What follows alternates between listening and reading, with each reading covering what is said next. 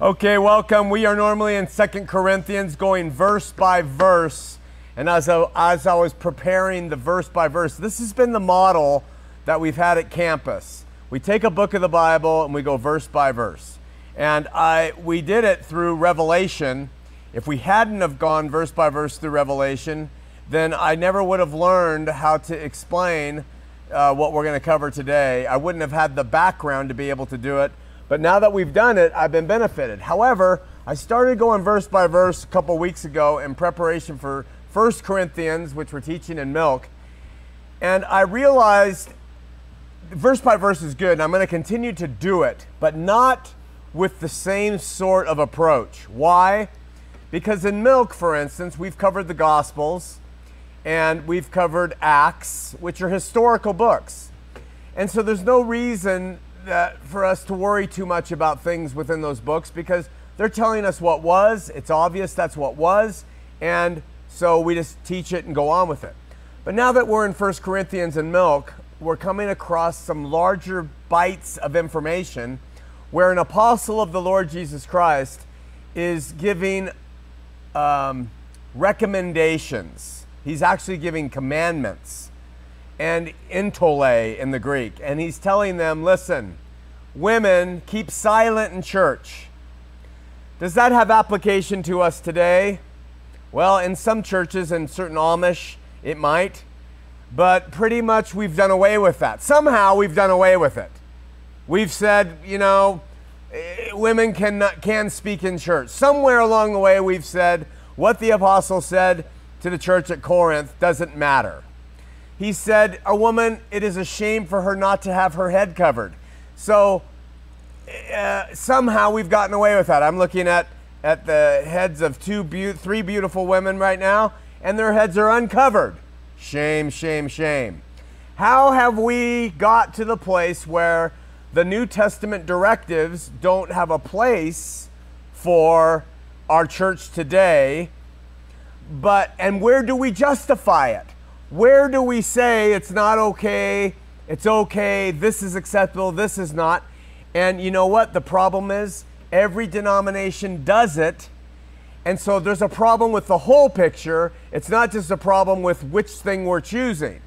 Something is off with what we have historically been doing for the past couple thousand years relative to the Christian faith.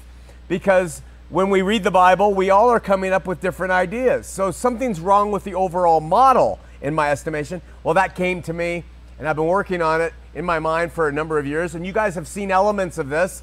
But this morning I decided, instead of doing our verse by verse, I'm going to present the model of how we can look at the faith, and from that model we can say, okay, they are following the faith this way. They are following the faith that way. They are following the faith this way.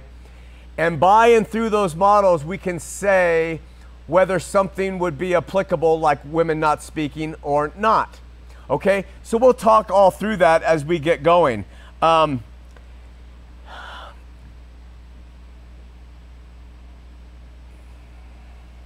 think that everything we're going to talk about is biblically based. If it's not, you know, I just have to admit, something that irritates me is when people talking about things relative to the Christian faith. Well, I think, when they say, well, I think, and they don't, and not that they have to say it, but if they say, I think, what they're saying is, I think based off everything that I've studied in Scripture, that.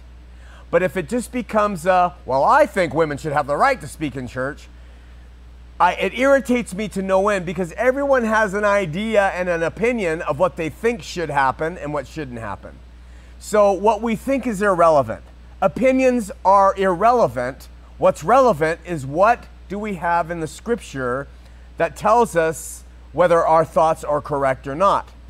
So before we continue on with verse by verse, which I'm going to do, but from now on, I'm going to teach more in blocks of Scripture. In other words, I'll come to chapter 11 of 1 Corinthians, and I'll say, this whole block is about, the first half is about women not speaking and women covering their head and men not having long hair.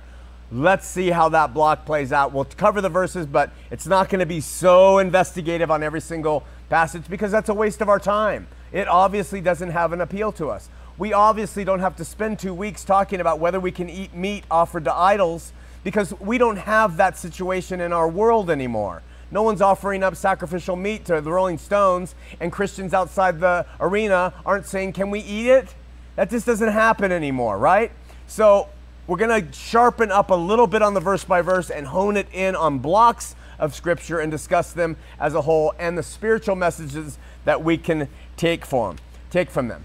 Now, most of you know that I operate as a teaching method in what are called heuristic devices.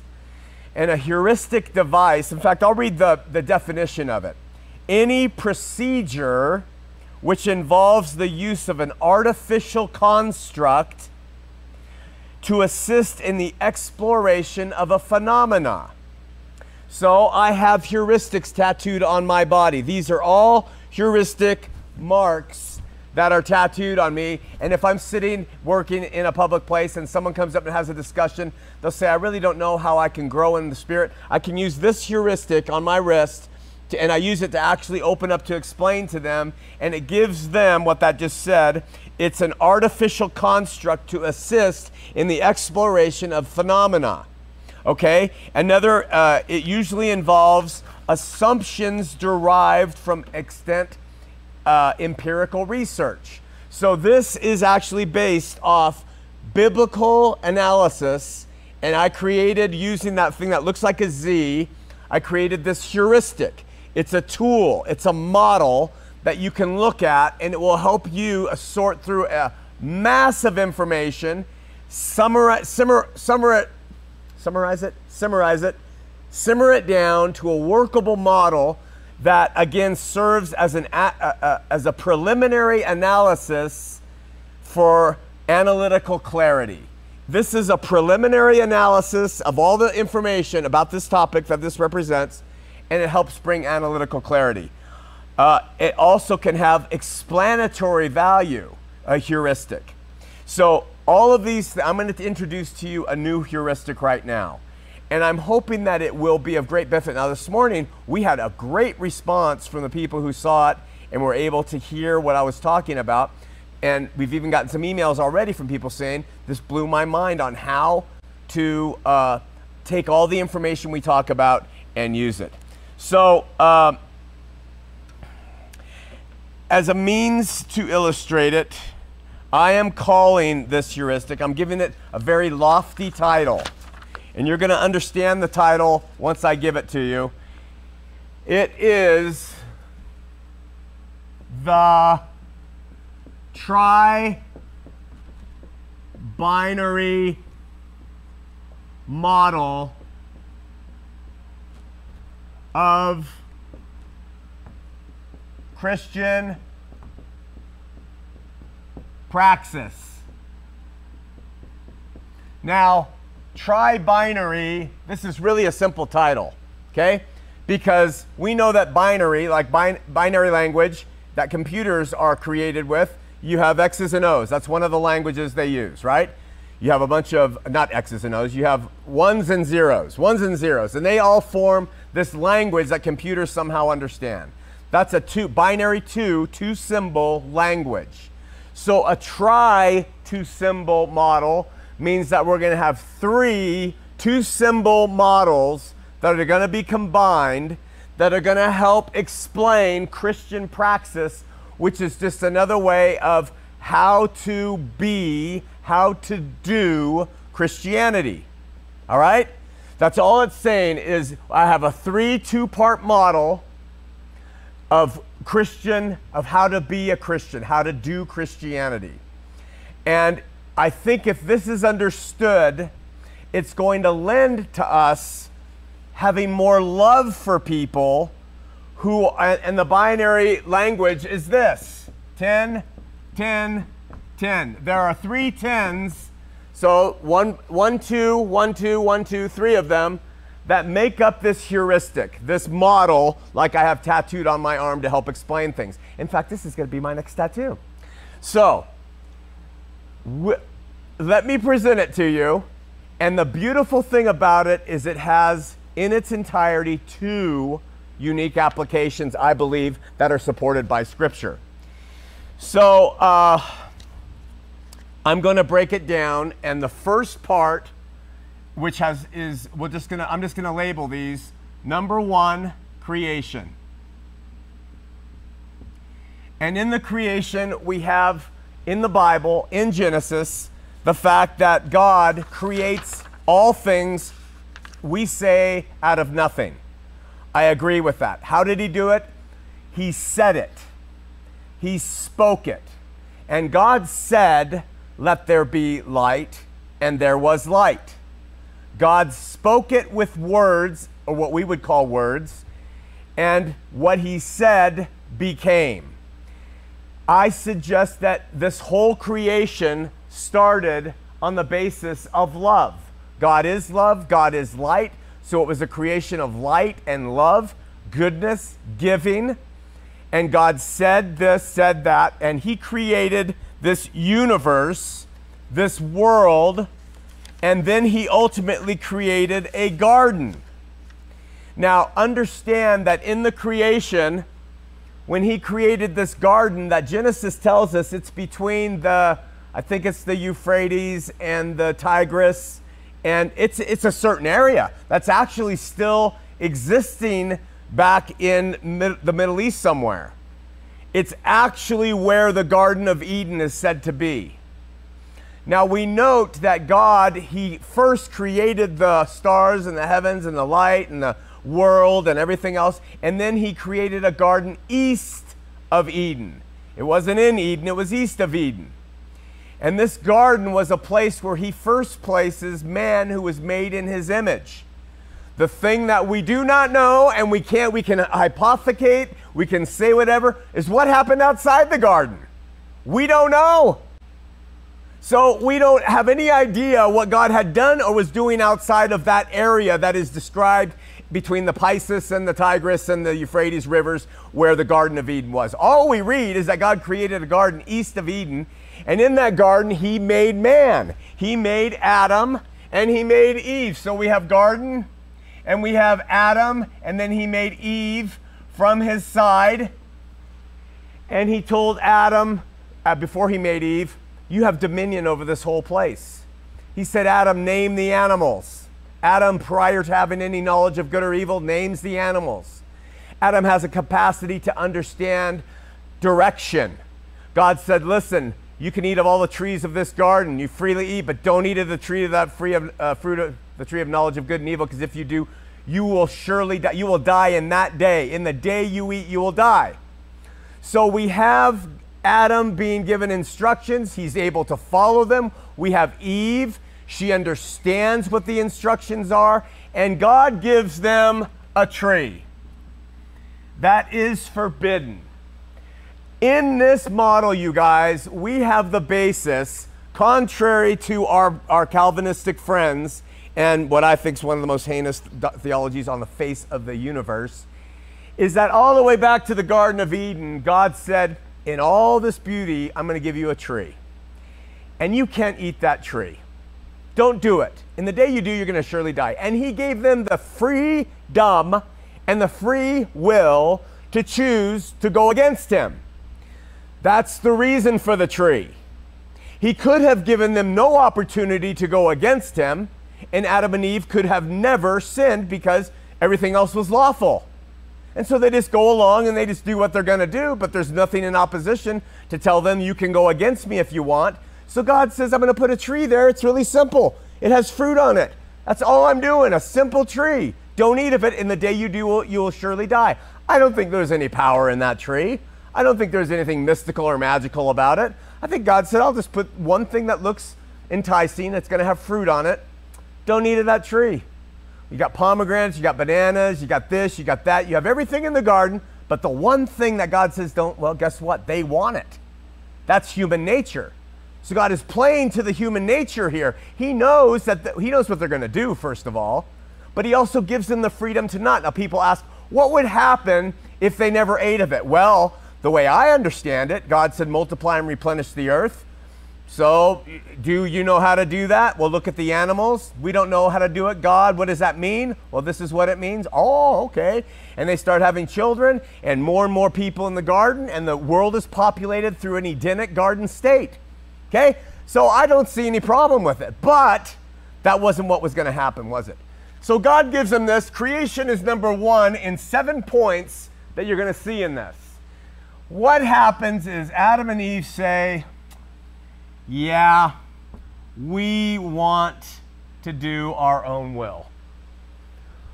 We want to do what we feel like doing. We don't want to show God we love and trust Him. This is the model for all of us, you guys. It hasn't changed. We want to do it our way. God tells me don't, grab the neighbor's wife. I want to, God, so I'm gonna. It's the same principle. God tells us, we do it. Same principle. Well, He says don't do it, and they do it. So we have number 2, and we call that the fall. All right? The fall of Adam and the choice to not show God that you love Him, but to show God that you love yourself and your ideas more. Willful rebellion against Him, key to all human relations, even today. Today, just consider yourself in a Garden of Eden, even though it's not really. And there's people who say, I want to do what God wants me to do. And there's people who say, I don't care. It's the same thing. Same model, okay? I want you to notice something about the fall. Paul says that Eve was the one who was tricked. But Adam wasn't. They both fell or went against God's will before the fall.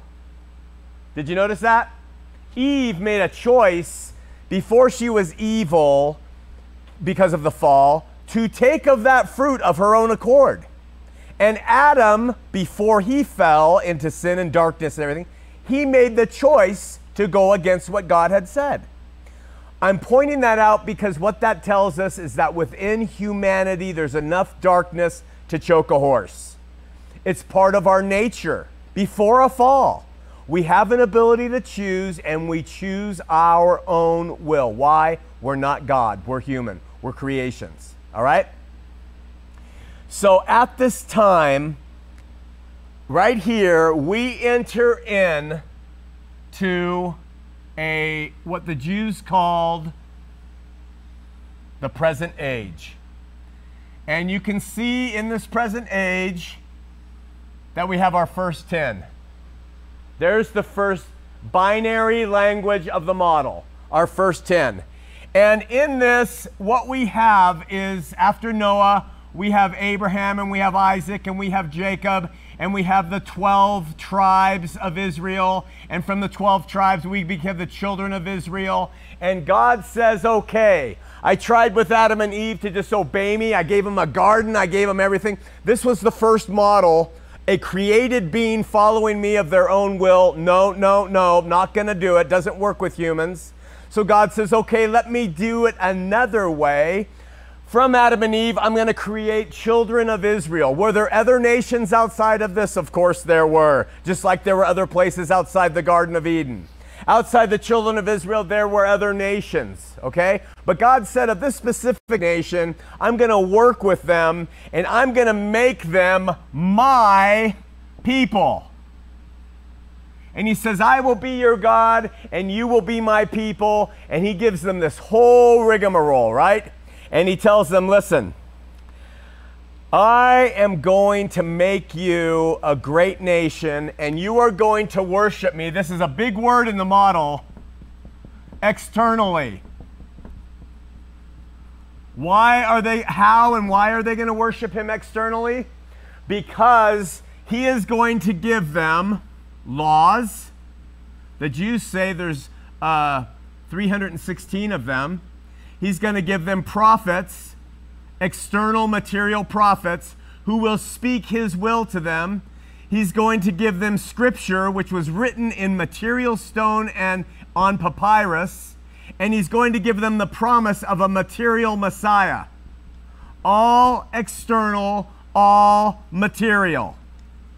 this part of this first tri-binary model, the first part of the first tri-binary model, is all externally driven.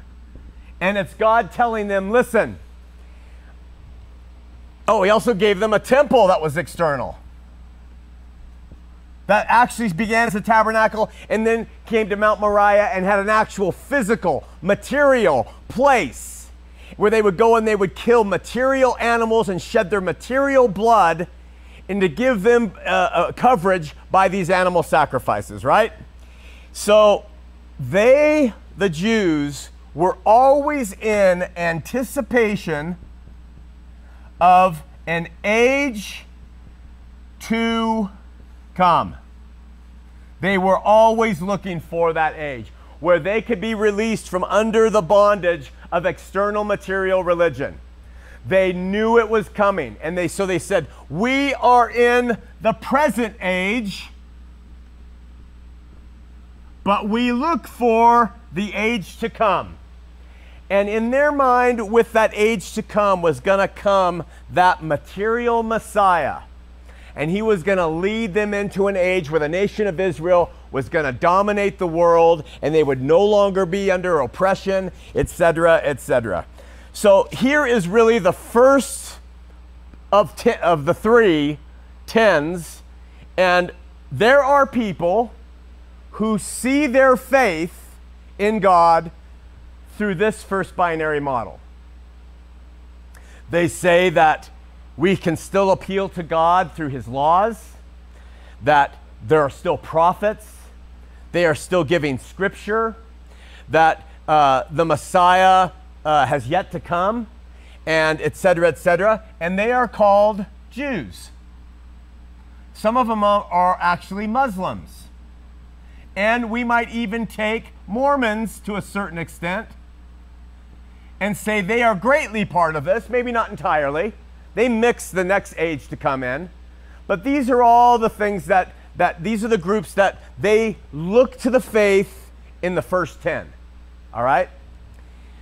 Well, guess what? This Messiah came as promised, and this is going to give us the beginning of our second 10. Here he came. He did not come at the end of this age. Over here, this is the way most people see it, is that Jesus came right here. He came before the end of this age. And he began his teachings that are found in the Gospels of the New Testament. And sharing, and part of his message, you know this, was that the end of this age is coming. Right? So, with Jesus coming, he not only came in the last part of this present age, but he also inaugurated a new age. His birth inaugurated the new age. And so when you read the New Testament, you read about this new thing coming. We call it the good news because it was great news to those Jews. It's good news. Christ, our Messiah, has come. It's the gospel, the good news. Today we read it and we still think that it is talking about us now.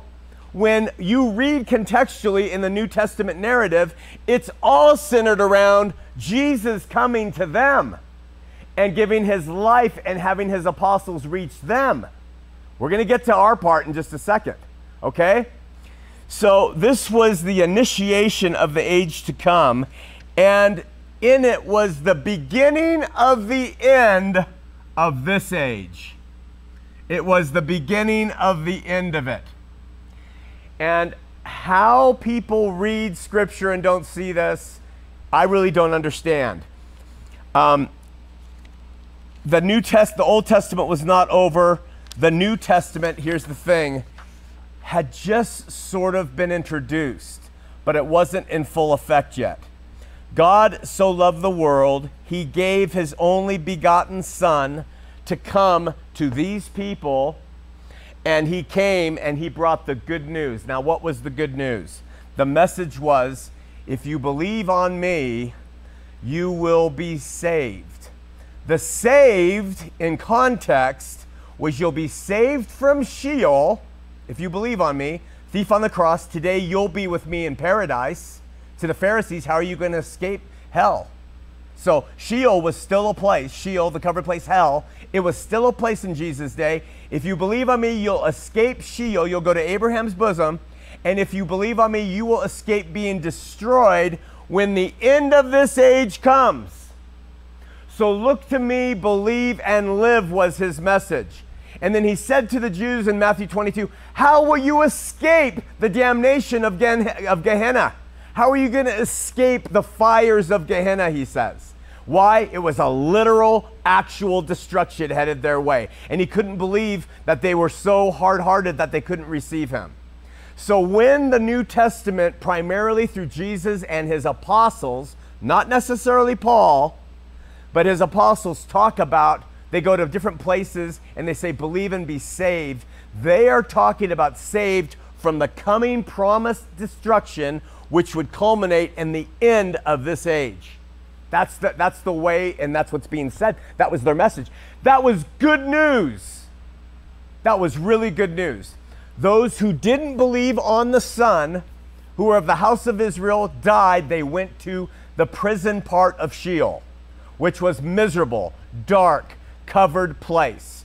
Those who believed on him and died before the end, they went to paradise, like the thief on the cross, Abraham's bosom. They were saved from that punishment. They were also, if they lived to the end, when Jesus said he was coming back for his bride, they said they were saved from the physical destruction where over 1 million Jews were slaughtered and destroyed. All right? So the interesting thing is you see this little area right in here, is that when Jesus came, he didn't come preaching elements of this age. He came fulfilling elements of this age. He came preaching something else. When John came, he baptized with water. Jesus calls him the last of the prophets and the law. And John came baptizing with water. Why? Because that's an external expression that was all part of that present age of the Jew. And Jesus was prophesied as needing baptism. He came to fulfill all things. So Jesus steps forward and John baptizes him with water. But you know what John said? He said, man, I come to baptize with water, but the one who's coming after me, I'm not worthy to even tie his shoe. He is coming and baptizing with the Holy Spirit and with fire. This is a completely invisible, different way of living. So yes, we are doing water baptisms in John's name for a while here. And yes, Jesus is allowing all that. But that was all part of this age. It's not part of the age to come. The age to come is what Jesus integrates here. And we're going to talk about that in a second. Here is the second 10. It's kind of a strange O, but it starts with his birth, his birth, his life, his death, his resurrection, his ascension, all Jesus, and then we have this age of the age to come merging with the former age, and right here in the middle is the New Testament church. Okay? Now,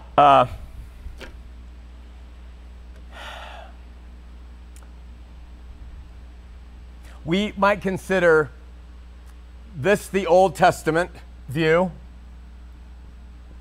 and that's the first 10. We might consider this the New Testament view, and it's the second 10 of the heuristic. All right? The New Testament was not completely the former age. The New Testament was not completely, and if you don't get this, you're going to be practicing it today. In the New Testament church, you're going to be practicing something that doesn't apply. It wasn't completely old, it wasn't completely new, it was right here at the intersection of the two. And it was purposeful in order to wipe out everything here and introduce everything there. And it happened right in this narrow bit of time that was governed by Jesus and his apostles before they were killed. When they were killed, it ended it. Why? There was no more need for those guys who actually traveled with Jesus, saw his miracles, were taught by Jesus, wrote of Jesus, and called to the nation of Israel to repent and become ready for his return. It wasn't necessary at all. Now we don't need them. Still, there are people today who think that this part continues on and on. They act like the intersection point is right here and there's no overflow between the two. They're absolutely missing the point. So this world, when the new thing Jesus introduces here clashes with the old thing, and they intersect in this period of time, which really was, folks, truly was about 40 years, which is a biblical generation. That period of time was horrendous. This is when the contents of Matthew 22 and 23 and 24, this is when the contents of Revelation are getting thrown down. This is where the tribulation was happening. This is where Nero was putting people to death as the Antichrist. This is where all the fulfillment's coming due. And it's all for a purpose, to see the end of this former age, where Paul says everything in it, this is from Paul, has to fall and crumble before this age can be fully understood. You see? So New Testament ideas that were still existing here, and all the Old Testament laws, prophets, temple, all these external things have to go away. Which is why at the end of this age right here, we have the destruction of Jerusalem. It happens right here. This is the last 10. It's made by this, and it gives us this and that right there. This last 10 is known by the end time view superimposing itself over that. When it does, you have the correct view of what we're in now, okay?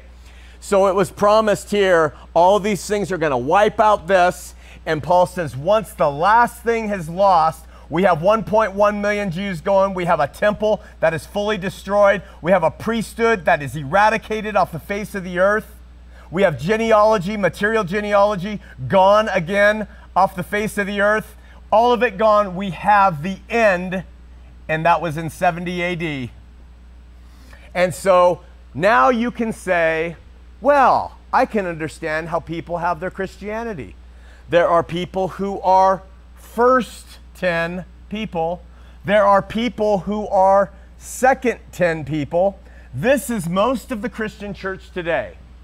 Most of the Christian church today says, I read the New Testament, I believe it, that's what it says, that's what we're in, and we're just waiting for all of it to apply. So when we study 1 Corinthians and it says women shouldn't speak at church, well, we should take that seriously. And women should cover their head, we should take that seriously. Not realizing it was purposeful and it was for that age right there. What was gonna be taken from that age? Well, let me just begin with this. A reality, because this is still part of the former age, a reality of this age right here was, let me just put it right here, Sheol, hell, was a reality. That's why Jesus talked about it to his own. Satan was a reality.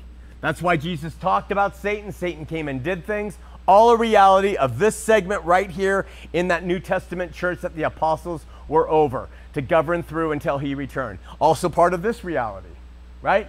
And so when you read the Bible, you realize that Satan is a reality. Death, spiritual death and separation from God was a reality. All realities of those two economies. And so when you read the Bible, that's a history of those things happening. We say those were realities, so it must be a reality for us here. No, no, no. You make way too far of a jump. So death and Satan, separation from God, tribulation, end of the world, end of the age, all realities of this time. And so they're addressed in that. We read it today and we just simply haven't been able to get ourselves to say, this doesn't make sense anymore relative to what the rest of Scripture says. We can do it when we talk about women covering their heads in church. We can do it when it comes to women speaking in church. We've already made progress in that way, and we said, well, that we can do. But when we look at certain other things, we say, no, no, no, those could not possibly be over with. They're not just cultural, they're doctrinal. Not so. And we know this because of the descriptions of this great news age that we are presently in and have been in since 70 AD. What happened was in 70 AD, the people who were alive and they weren't taken and they were part of the church outside of Jerusalem when it was destroyed, thought that we were still doing this. And they perpetuated that. Now you ask yourself, what has happened to the Christian church since that time? What has happened to it? Chuck Smith, the guy I mentored under at Calvary Chapel, who started Calvary Chapel, Chuck Smith said succinctly, church history stinks. Stinks. Why? Because from this point forward, we have tried to replicate what goes on here. And that's why it stinks, because it was never meant to be. What Jesus was doing here, and I'm going to use a word from these people, is he was culling a group of believers who were under apostolic rule to be his bride. Now you remember at the beginning, Adam and Eve, God gave Adam a bride, Eve, right? And from them they populated all the nation of Israel, right? And all the whole world apparently is as we read it, right? Well, the New Testament calls Jesus the second Adam. And he has introduced to us the one who has brought forth a bride out of the people who lived in that narrow 40-year period of time. Who were they? They began as Jews. And those Jews were faithful. 144,000 of them it's talked about. They didn't even defile themselves with women. They were people who lost their lives for the faith. They were people who were tormented and went hungry, etc., etc. And that's why all the revelation and the other apostolic appeals to support them say, hang on, hang on, hang on. He's coming to get us. Be faithful. Don't lose your first faith. And if you do, there's a reward. And then it's described as the bride coming to take his bride, the second Adam, to take his bride. And then Jesus and his bride do what? They populate the rest of the body that is over here in this new age. They are the ones, we come from them. We are not the bride of Christ anymore. That is something that was created by a guy named Schofield and Darby to perpetuate futurism and dispensationalism. But bottom line, the bride was taken by Christ back in 70 AD before the ending of that generation, and they were taken up to heaven to establish what's called the New Jerusalem. So let me just finish this part up. In the bride, as we covered this a few weeks ago, there were firstborn, there were first fruits of many. Outside the bride, there are many children. Those are the people who have come to Christ and been his since 70 AD to this very day. This kingdom that Jesus established here at his birth, life, death, resurrection, and he started it off, goes on forever. It is an eternal kingdom. And it goes on aeons and aeons forever. And we don't believe that anymore because we have fallen under the spell that this model actually looks like this: Old Testament, New Testament, end of times, and this is when the kingdom will go on spiritually. And so we're waiting for this, and the New Testament began with Jesus' birth right here in the middle, and it's going to go on till he comes back. This model shows that that is quite a different picture than what the Bible, I think, clearly shares. So we enter into this phase of the New Testament, and this is where, when the Bible talks about people being predestined, you know where it talks about that God has predestined some to do this? Do you know who he's talking about there? The Calvinists take those passages and they apply them to themselves out here. But it was talking about those in this window of time, because the letter that it is written in was written to them in that time, that God had predestined some of them to be the believers in the church at that time, to be carried forward until the end. So when you read scripture with this view, you're able to explain things like predestination and all those issues that come up that men and women have errantly applied to this future age. There were strict guidelines for this small, narrow church, and those guidelines were given by the apostles. And they were always couched in, do this until he comes. That includes communion. Do this until he comes. He comes, hang on, be safe, be strong. They were strict, and they would get rid of people because those people weren't following the guidelines and therefore were endangering Jesus' bride who was coming out of that small group. They had to keep the church together because Jesus said, I will establish my church and the gates of hell will not prevail against it. That was possible with a small group under 12 apostles leading it. That was not possible afterward. We have not seen a church yet materially where the gates of hell haven't prevailed against it in some way or another, because we're not in that age anymore. So they were all, for that time, apostolically derived ordered communion as a means to get them through. And then he promises to come to this third line, which, as I've said, is the end of the age.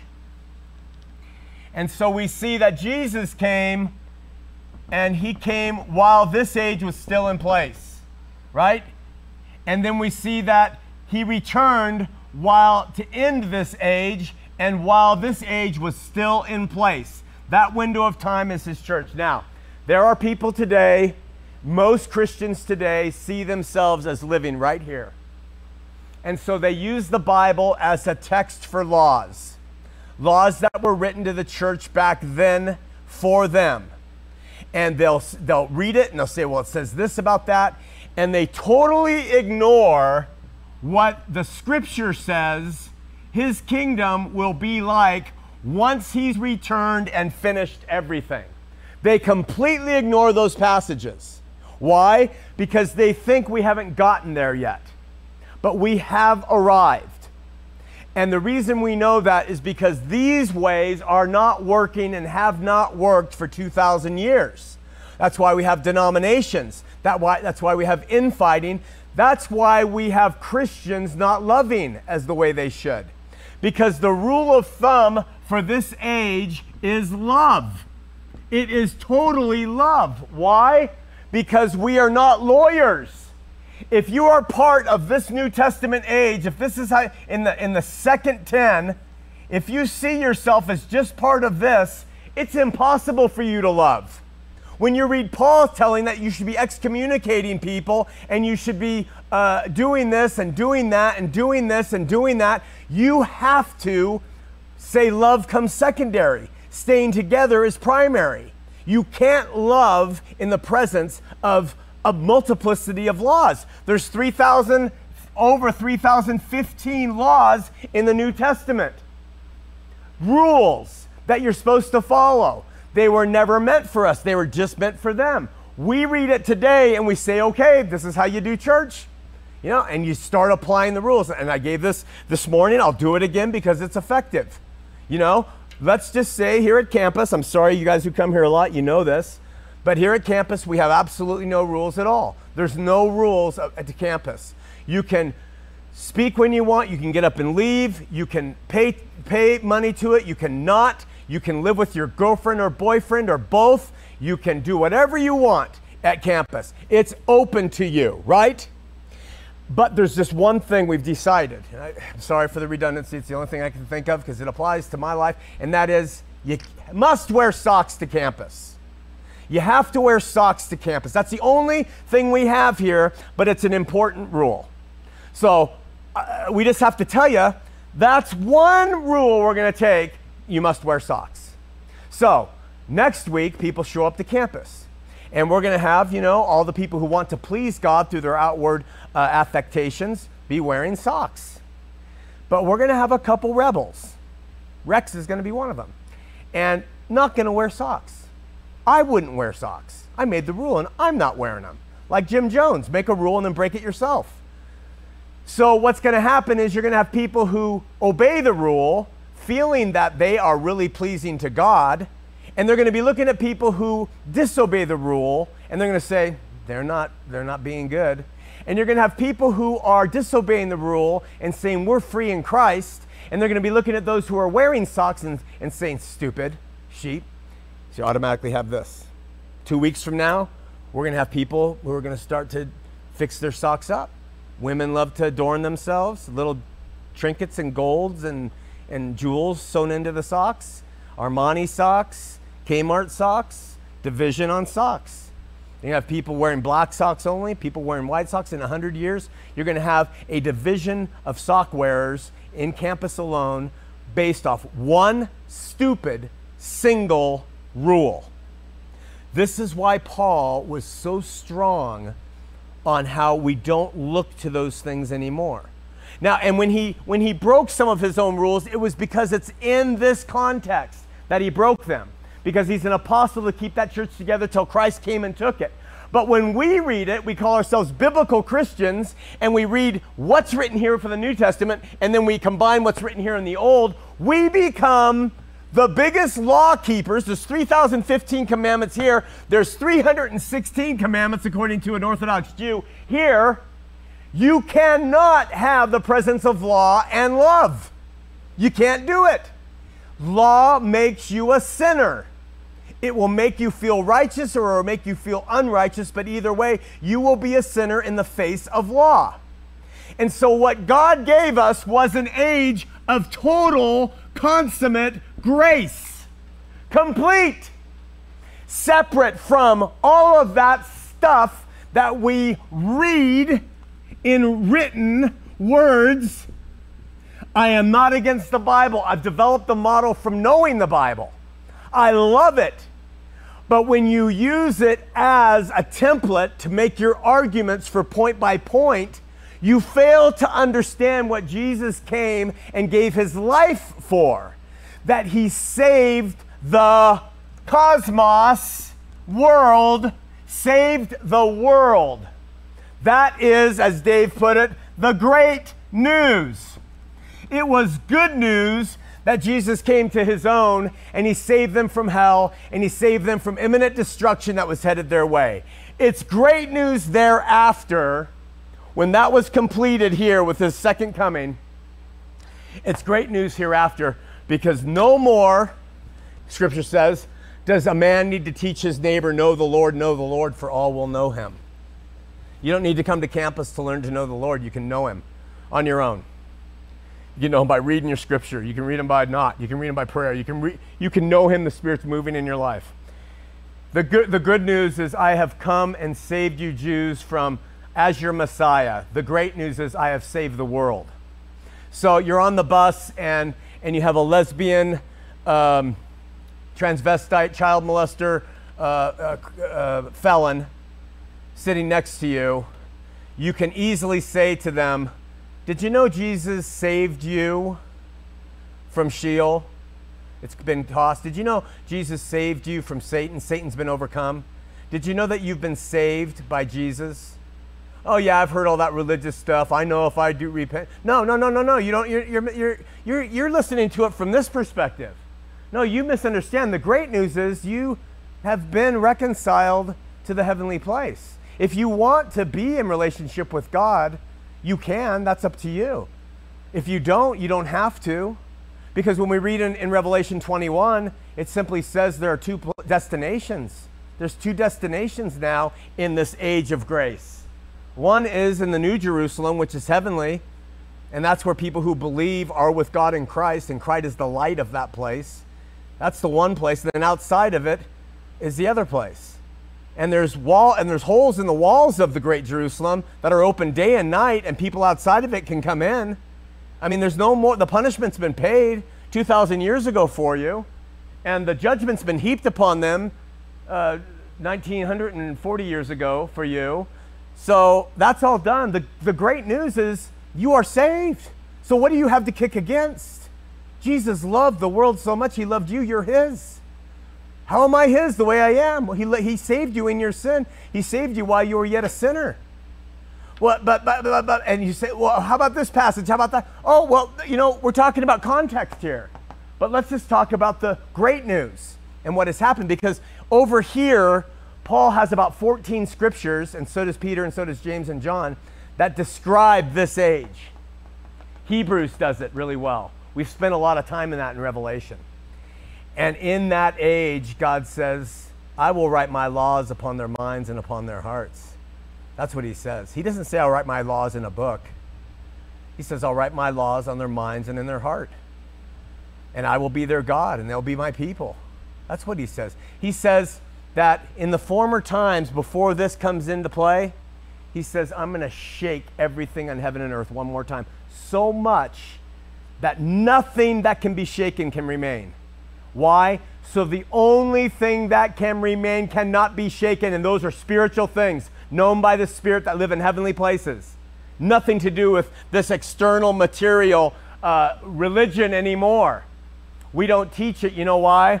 Because as churches, we want to take the manual and use it in these ways because it keeps people in the pews. And it keeps people feeling like there's things they must do in order to be loving to God. And I'm not making this gospel truth. I'm just appealing to it just because I've been exposed to it recently. But I talked to a couple people, and they're talking about these after near-death experiences, real legitimate ones, doctor verified. And these people are saying, I died, I'm not religious, and I went to this glorious place, and I saw a city, and something in me said, you've got to get to that city. You've got to get to that, and there are people all around me. Revelation just says there's two places. There's that city, the New Jerusalem, with gates in it that are open day and night. And outside of it are the liars, the reprobates, those people who love abomination. They're living outside of it. The light is within the city and might get darker as you get outside further and further from the city. I don't know. But it doesn't say anything about punishment there. Hell's been cast in. Doesn't say anything about Satan there. He's over with. Doesn't say anything about death reigning. Death has been overcome. This new age is new aeon is what God promised. It's a kingdom that will go on forever. And people have been added to it and taken, maybe not taken from it, but maybe added to it for centuries upon centuries of time. This is Jesus having the victory. This is him having the reign over all things. It's too much for us. It's too much. Why? Because it gives us this word we really don't want. Freedom. It's the same freedom that existed over here for Adam and Eve. They had one commandment. Don't eat of the tree. Multiply, replenish the earth, don't eat of the tree. 2. We have one commandment in this new age. Love God, love each other. That's it. 2. In between, we have commandment ad nauseum. It doesn't work. So God said, I'm going to start it off with this. I'm going to bring this model in. I'm going to bring around this and actually fix everything right here through my son and his bride. And that bride and my son are going to have children, and they're going to be part of the body of Christ forevermore. And it's going to operate on love and grace, because my son will have had the victory over all people, all times, as he's had the victory over death, as he's had the victory over Satan, as he's had the victory over Sheol. He's had the victory. The question is, what age do you want to live in? What view? Do you want to live in the first 10? Do you want to live in the second 10? Do you want to live in the third 10? Which one of the model do you want to live in? Most people who say they're Christian cannot get outside of this 10 right here. Some of them go so far as to say, I also want to add this, so I'm a 20er. I'm a 20. I got 20, not just a 10. I add the law too. I know some people who have left this 10 and added the other 10 because it makes them more holy. They are now become Judaizers for the law as they are followers of Christ. Okay? I say you move into this model right here. That is defined by this eschatology, and you move into this place of great grace and great love where Christ has had the victory and reward is now given. And here's the thing that please don't lose this.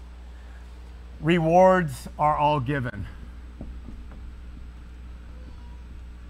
Everyone is rewarded in this economy. With what? Well, you're rewarded here with what you do in the flesh. You save your money, you're rewarded with compounded interest, and you'll have money here. There is a reward. You don't, then you're not rewarded here. Okay? Same thing there. If you have lived in this age in spiritual things, if you sow to the Spirit, you will reap to the Spirit.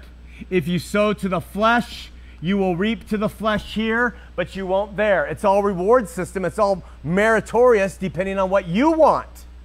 And that's why so many of those people in the near-death experience said, in that city, I had my own house. I had a place in that city. I have to get to it. It's my place. Created out of what? Created out of what they sowed to while they were in this life.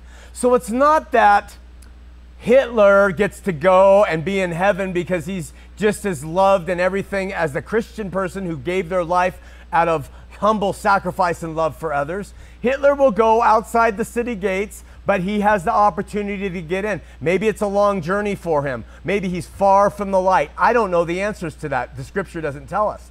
But what it does tell us is there's only two places, in the city or outside of it.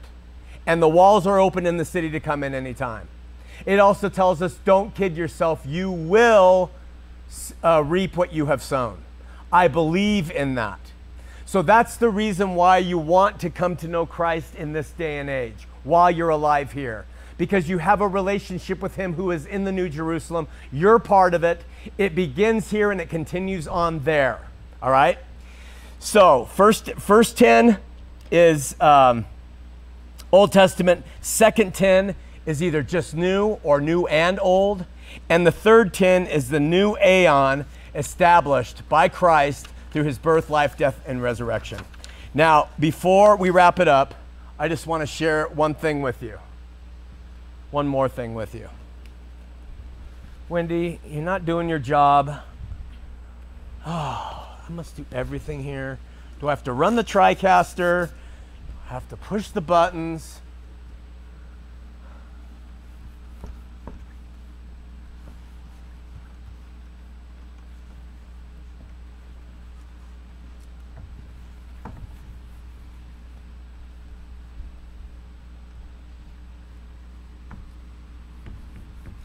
I just gave you what I believe, truly believe, through decades of seeking and studying the Word of God. And that's just the only thing I can say. I could be wrong. I have to always say I can be wrong. Is that what we have here, what I just shared with you, begins 1 with creation,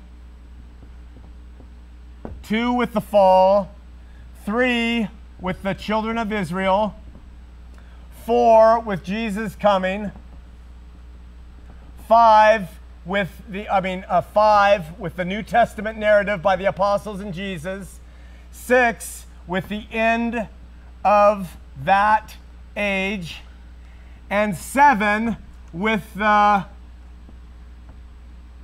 new aeon. Okay, I hate to say new age because it's loaded with sin. That is the biblical model that I suggest to you. The beautiful thing about this to me is that all these same things, 2, 3, 4, 5, 6, and 7, exist for us individually. And what I mean by that is I think God has given us a template through the biblical model, and that template is applied to us as individuals. And let me quickly just explain it. We are all born as creatures.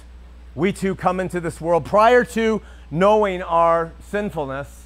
We enter into the world as creatures, products of our mom and dad. And all of us at some point in our existence experience our own fall. Now, it might be when we are one and we are just rebellious and angry and spitting and crying over everything. We might have been good little kids, and it might be we're never selfish, but suddenly we become it. It might be when, you're 8 and you decide to steal something for the first time. You may have been born a rat, or you may become a rat, but in the end, we all experience, as creations, our own fall. What happens is, typically, in society and by our parents, is that number 3, which represents the children of Israel, God creating a nation with laws and rituals and temples and all these other things, Scripture, is that for us, 3 is represented by our parents putting us in Boy Scouts. I call it the institutional approach. And they put us in Boy Scouts, they put me in junior lifeguards in Huntington Beach because that was a public program. They get us involved in school activities. They put us in sports that discipline us. They put us in paramilitary groups, whatever it is. They may put us in a church that gives us all sorts of, that's what my parents did. They joined the Mormon church. They said, our kids are creatures. They're all fallen little rats. We're going to put them in the Mormon church so that they can learn some rules about how to behave in society. We all get there. The interesting thing about it is, in this 7-point individual walk, is I think, because Scripture says it, we all know that we have a need of, number 4 here, we have a need of a Messiah. We know we've done things wrong. We know we can't help ourselves. And we know that we want to fill that void within us. And so in this model, I would suggest that when people see themselves as needing, however old you are, when you see and you reach out and you call out, you can find your Savior one way or another. If you find your Savior, Jesus Christ, you enter into number 5, which we're just calling the New Testament experience. What happens when you come to find Jesus? As an individual, you realize that you've fallen, you've sinned, that churches don't work, and you've now found Jesus and you enter into this. What happens is you begin to read the Bible and you start going to church. And you start having pastors tell you their vision of the church. It's the same thing right here. It's this narrow little spot that almost all Christians have to enter. They experience religion in Jesus' name. It's not that much different than this religion over here full of laws. It's a little more liberal, but you enter into it, okay? I would suggest in this model applied that everybody push toward the place where Jesus returns in their life. And he comes and he takes them up to the New Jerusalem. He saves you from this. You don't stay in it. Of course, there's people who love this, they stay in it. There's people who stay in this. But I suggest that the true freedom lies in pushing the boundaries and having your own end-time experience, where in your life you realize all of religion is over. It comes by the Spirit. It comes by seeking for God in spirit and truth. When that happens, you move from this into number 7. You move into the age of grace. And when you aren't going to a church that demands you are protesting against the Democrats or the Republicans or the gays or the lesbians, or you're not doing, when you leave churches that are trying to impose this stuff upon you and you say, no, my Jesus has done everything. He's had the victory. I'm going to accept that.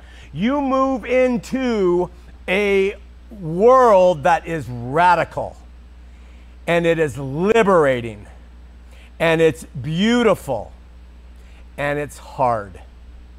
Because when you have turned your back on everything that this stuff has to do, religion and institutions, and you say, I am now part of the New Jerusalem, which is on high. I don't have to look to a man for my guidance. I now have a direct relationship with God.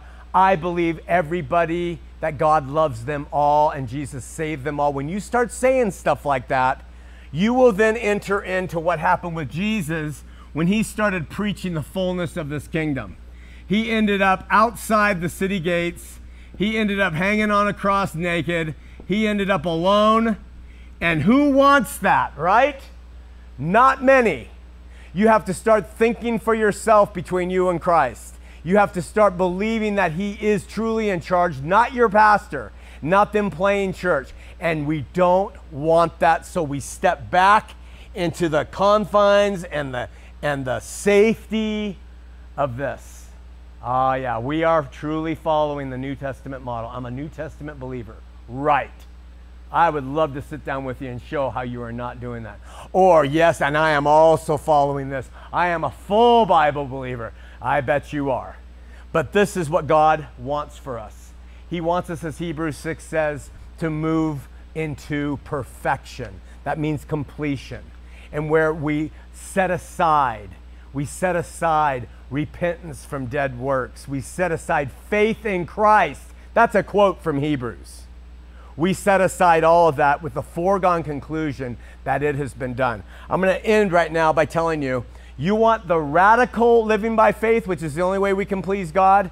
You radically live by faith when you step in over here and you say, this is my approach to the faith, the third 10. This is it. You are stepping less faith here. You're kind of a mix between faith and law when you step here. And then here you just total law, thinking that this is the way to do it. And that's not the answer, but if you want to do it, that's your choice, right? If you really want to know how to love, you really want to love as God is love, you enter in his kingdom here and you love unconditionally. You don't need these guys to tell you how to love and when to love and where to love. You love as God loves. You don't let this define you anymore in your faith. So we have, simply put, the 10-10-10 model. And that's not the paradigm, that is the heuristic. It's going to be my next tattoo. And I think it tells us how to look at the faith. Now, when you, as a Christian who is living over here on the far side, see people stuck here, you're going to love them. You're not going to fight them and criticize them. And when you see people stuck here, you're going to love them. They will fight and criticize you. You love them back. That's part of being in this age of grace, being filled with this Christian love, being emancipated from other people and their religious ideas.